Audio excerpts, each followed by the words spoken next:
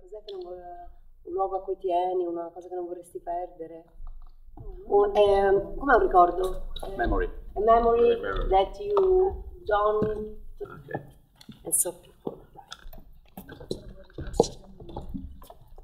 C'è il Valle. Ci mettiamo qui? Se questi l'ho messi per il pubblico, voi disponetevi pure al centro se...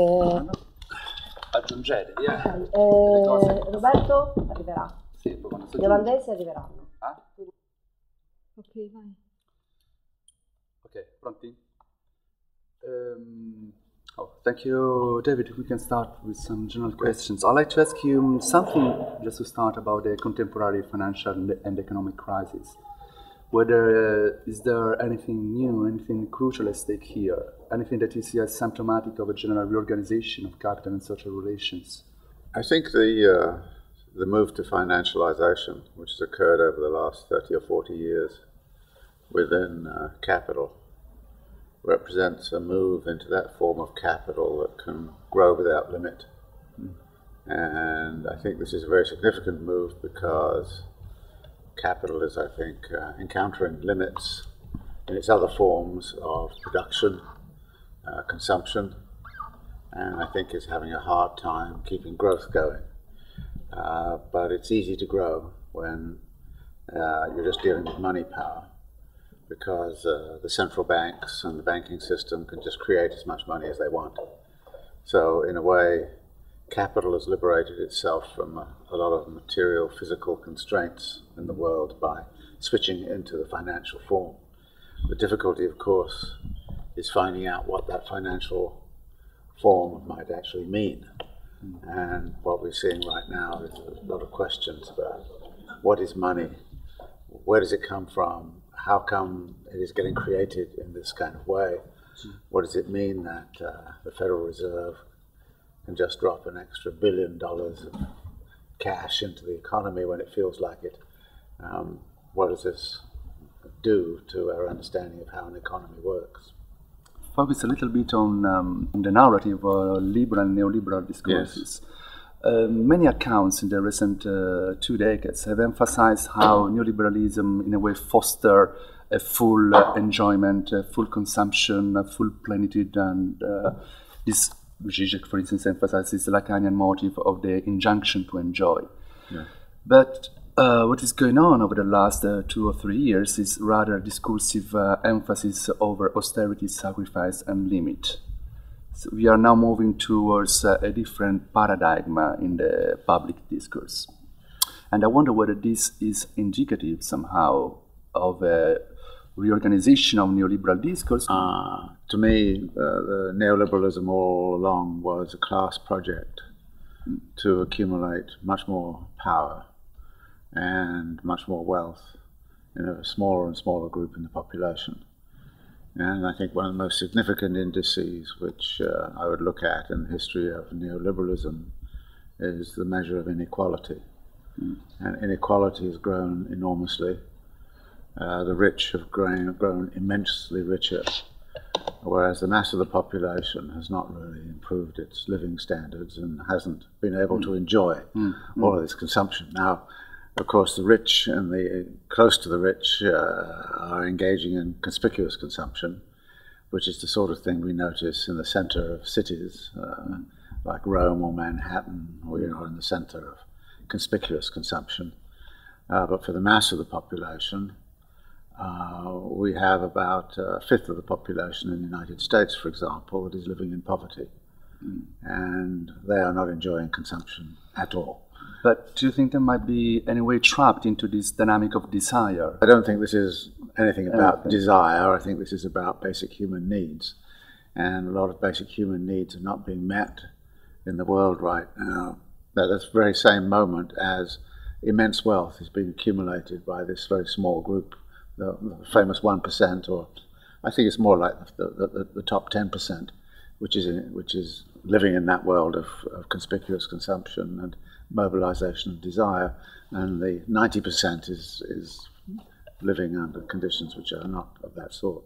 So the project, neoliberalism as a project, is still pretty much effective? Oh, it's extremely effective. If you look at the crisis since 2008, the mass of the population that was most affected has not improved its living standard at all. What we see, however, is the top 1% or the top 10% has actually regained almost everything it lost in 2008.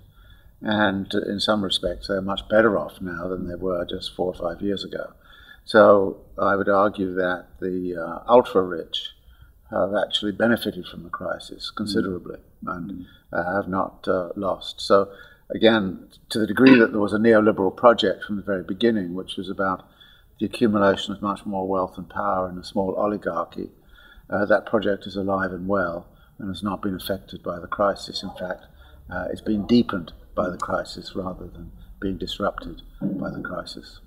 Most of accounts over the last really 3-4 years have been emphasizing the way debt is assumed or is going to be used as a sort of dispositive of biopower and producing subjugation, mutual and generalized blackmailing and dependency.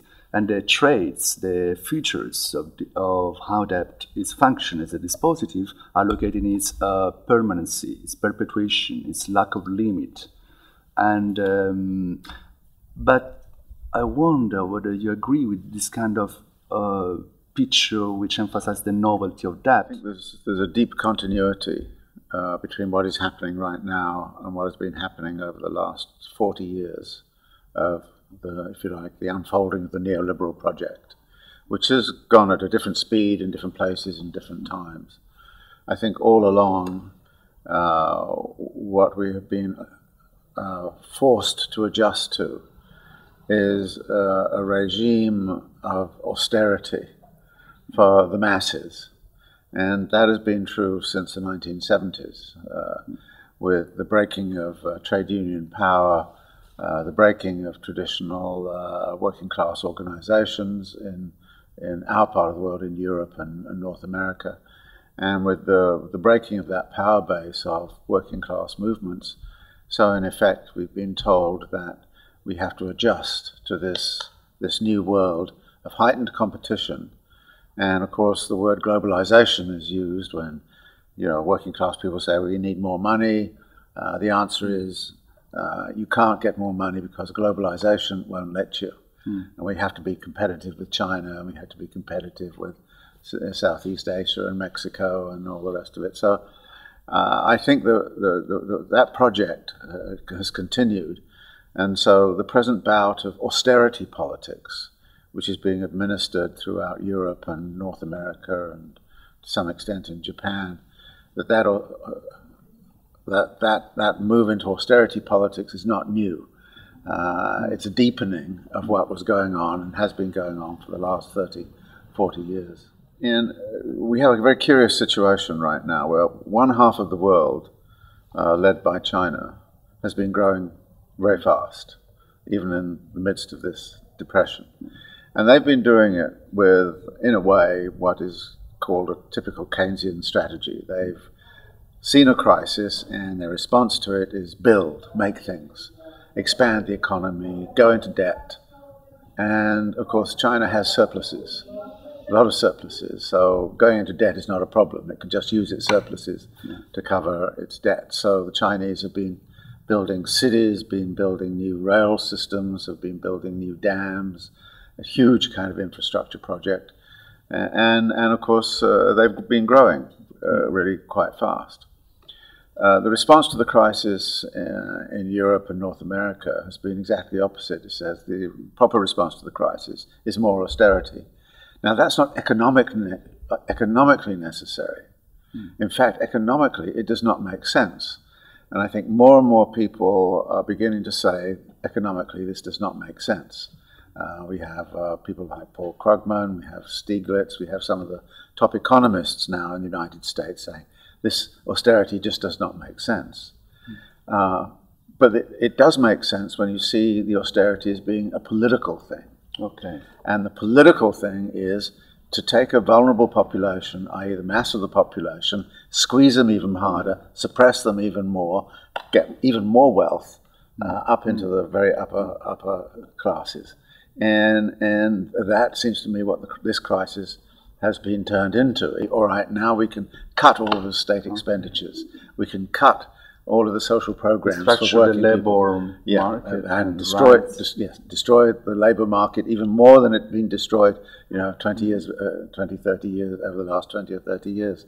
So when I say that this is a deepening of that project and a continuation of that project, I think if you see it in class terms and see it as a class project, it becomes very clear what has been happening and why we've turned to austerity politics in this part of the world rather than doing what the Chinese have done, which is to go for an expansion, which could then have the possibility of actually redistributing some wealth away from the very rich to the mass of the population. Just a curiosity, considering what you are saying and considering the last 10 years, do you see any link between politics of war and this deployment of austerity and precarity just to create dependency?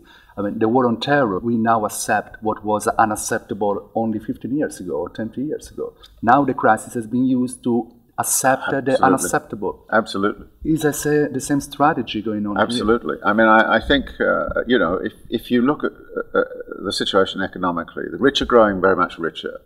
The poor are growing relatively poorer. State services to the mass of the population are being systematically reduced.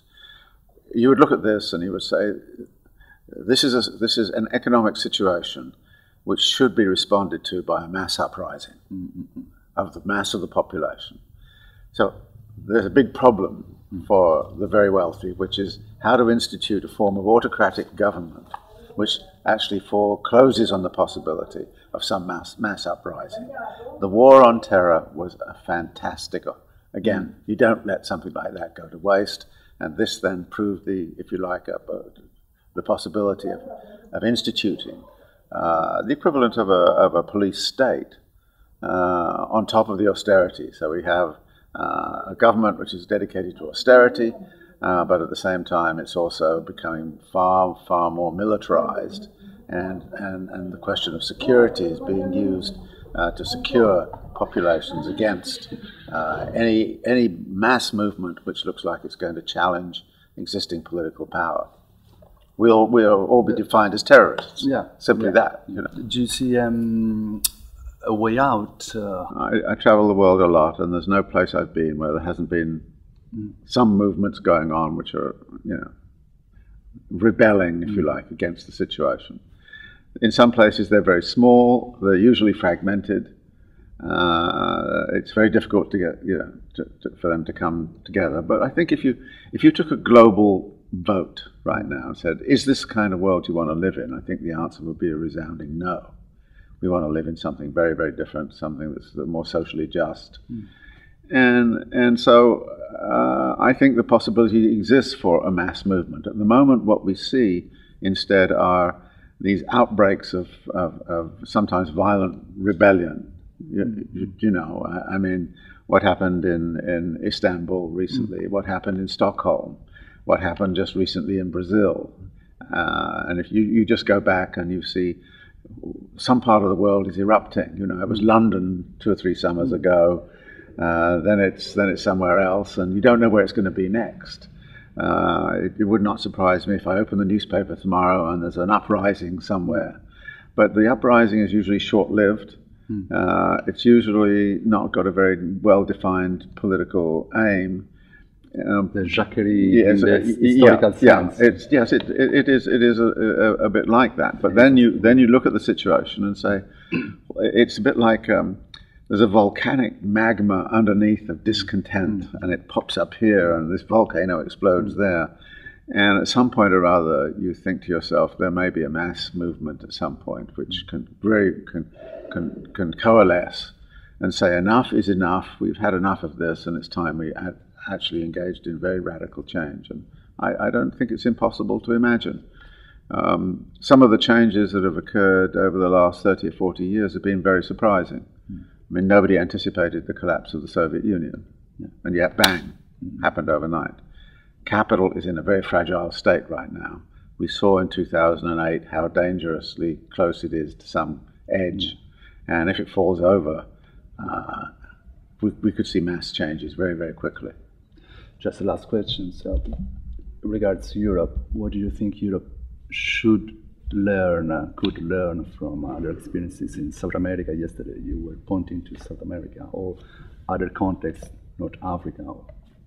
Well, most governments in Latin America they're not anti-capitalist, but they're anti-neoliberal. And they've tended to go against this general project I'm talking about, the accumulation of more and more class power. They tended to be more redistributive. And as a result, you see that Latin America has been growing some in ways that is not true for Europe and elsewhere. So that the point of public policy and in terms of political project, I think that Europe could use a dose of Latin Americanization. The other thing that we're seeing, of course, is the emergence of all sorts of political movements in Latin America, in some instances based on indigenous populations, and they're philosophically moving in a rather different kind of way. So if you look at the constitution of countries like Bolivia and Ecuador, you start to see a rather different set of sentiments about how the world should be. So it's much more about the well-being of the masses of the population and less about the concentration of wealth in the oligarchy. So I'm not arguing that anything is perfect in Latin America, but I'm saying that the movement, the direction of Latin America could easily be followed by Europe, and I think things would get very much more interesting and better here if that happened. David, thank you very much. Okay, thank you. Thank you. Thank you.